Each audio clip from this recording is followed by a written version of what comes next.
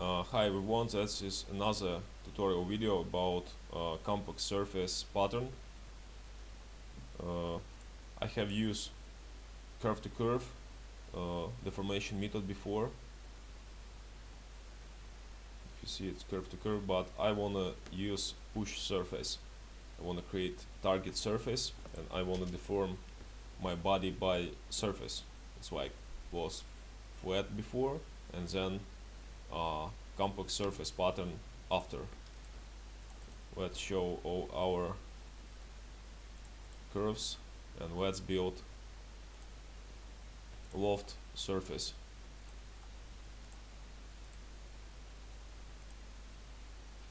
Right, ready. That's loft surface now. Hide curves. Show solid body for deformation. And let's go to deformation. Use push surface. Command. Choose body. Bodies to be deformed. That should be deformed. Next, choose here select body. I will use that body for deformation, and we should make like deformation direction top, I think. Okay, plane doesn't work. I can use edge on the solid body, something like that. If you see, we have like uniforming.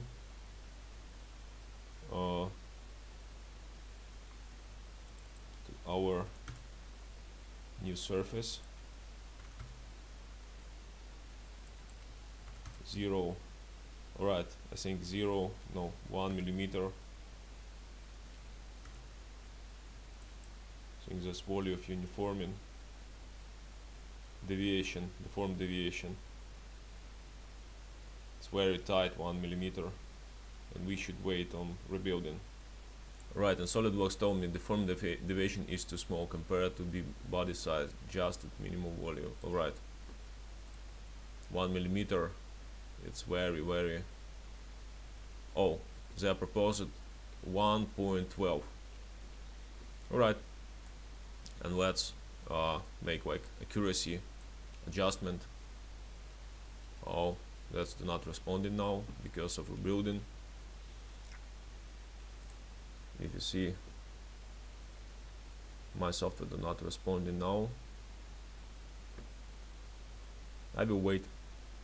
Alright, rebuilding is ready, and let's press OK and wait for all rebuildings. Alright, rebuilding is finished. That was take 5 minutes, I think, too much. But if you see, it's not exactly uniform to the surface because of some difficulties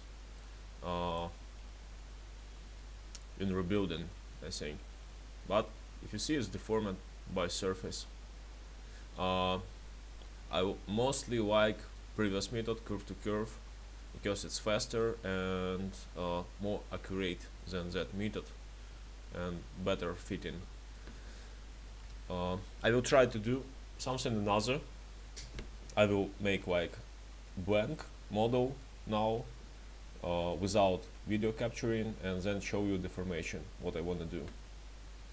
Alright, another model I have rebuilt it, and I want to show you how to push that body and make that like spherical, like here.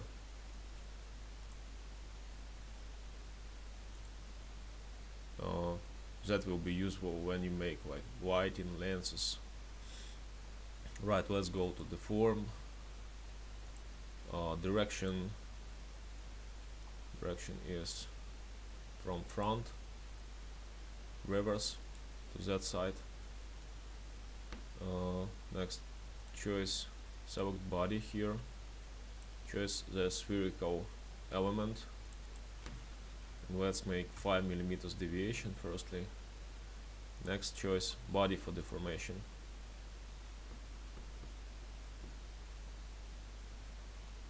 If you see, it's not exactly fitted. Need to make more tight, 2 millimeters deviation.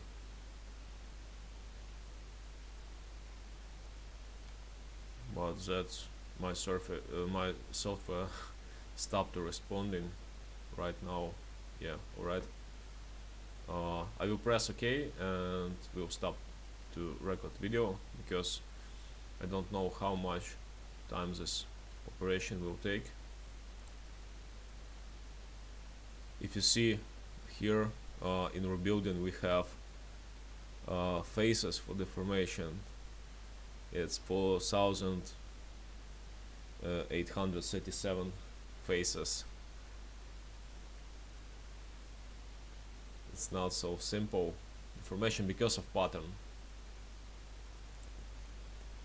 Alright, and that's what we received. Not exactly like sphere here, but that's also a useful method. You can change sphere radius on 1880, then press rebuilding and everything should rebuild. Alright, and now it's rebuilded by another sphere. But if you see it's not accurate, it's possible to use deformation, deviation and accuracy switcher to make it more precisely deformed to the sphere. I will make 1 millimeter deviation,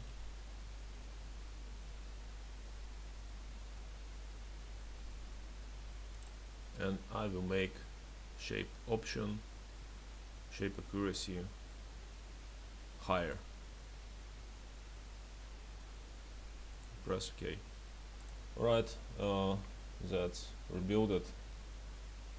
I have wait until 8-10 minutes on that rebuilding, but if you see it's not like so much good pattern. If you see it's very deformed and not exactly spherical. Here edges are hard and it doesn't deform it. Alright, but that is only for tutorial. I will send the tutorial on YouTube, and thank you for watching. Enjoy this video. See you next time. Goodbye.